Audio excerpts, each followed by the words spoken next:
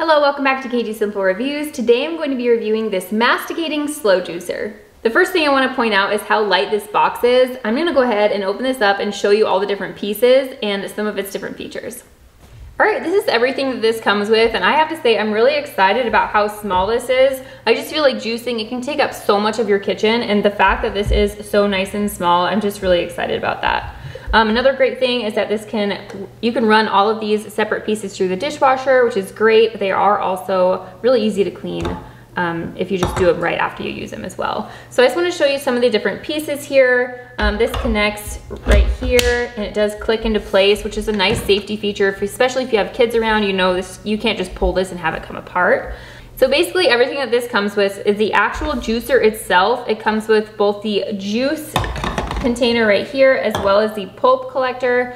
So all of your juice you juice is going to go into this little cup here, and all of the extra pulp and dried out pieces, they're going to go right in here, and you can use that for your compost, your garden, whatever you use that for.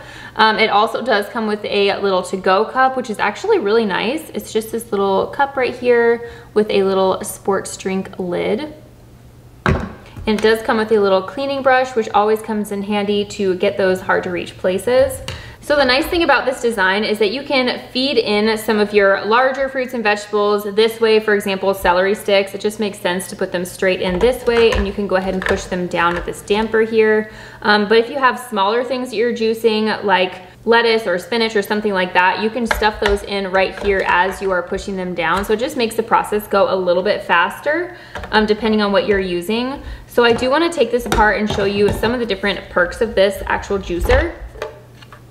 So this one does have a 7-segment juicer here, which is just going to help extract more of that juice. This is a cold press juicer versus a centrifugal juicer. The good thing about cold press juicers is that they don't oxidize as much when you're juicing them or during the juicing process, which is really great because that means that you can actually put your juice in the refrigerator and it will last at peak freshness for about 3 days, which is what I like to do. This is the little filter that fits down in the bottom.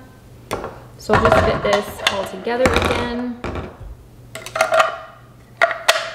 Something that I do like about this, and I know this is a really small detail, but it has this little lever here so that when you are juicing, you can shut this lever if you need to remove your little juicing cup. For example, if you're juicing down here and this juice cup gets full and you need to empty it out into your sports drink cup, you can shut this little valve right here so that no juice comes out for a minute.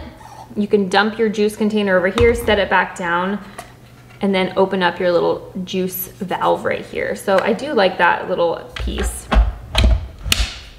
Now that we know what everything is and kind of how this works, I'm gonna go ahead and wash this up, and then we're gonna juice some celery. I got everything washed up and ready to go. I have some celery that I washed up, and so I think we are set to go. Let me just go ahead and turn this on. On and off button is right here, as well as a reverse function, which is nice just in case anything ever were to get stuck in the auger. You can just push reverse and it'll push it right back out. So I'm gonna open this little slot just because I do want it to go right down into this juice container. Okay, let's get started. Oh nice, that's actually pretty quiet.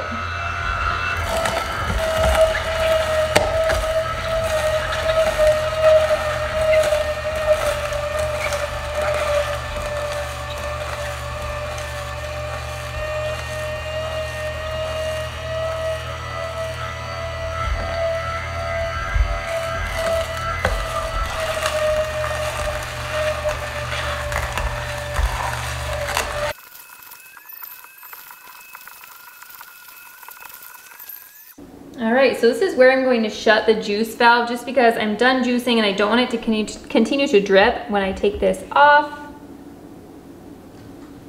So you can see I have this celery juice. It looks really nice. I'm gonna go ahead and give it a taste. Okay, yum. That's really good. And I did not get a lot of pulp in that sip or anything like that, so that's a huge plus for me. This is the pulp that came out. Something that I like to do with pulp that is a little bit more wet. You can see about the consistency of this. It does, if I were to squeeze it, I bet I could get some juice out of it.